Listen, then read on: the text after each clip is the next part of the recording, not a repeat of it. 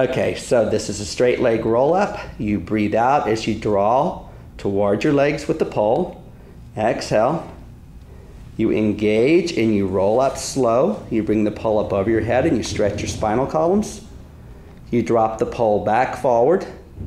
You re-engage and you curl down to where you feel your tailbone just touch the mat. You stay. You bring the pole up by your ears. Now you twist over to your right hip and you find a balance.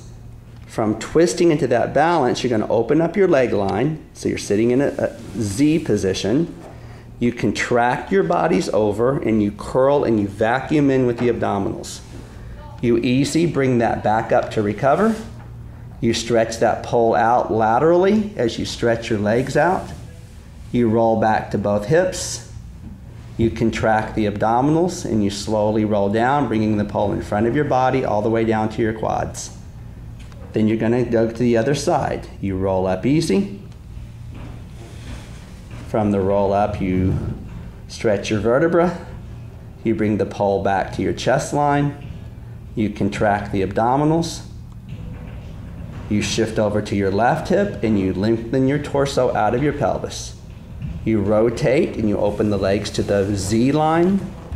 You contract and vacuum over into a deep contraction. You draw everything back in and up. You lengthen your legs back so you balance on one hip. You come back squared.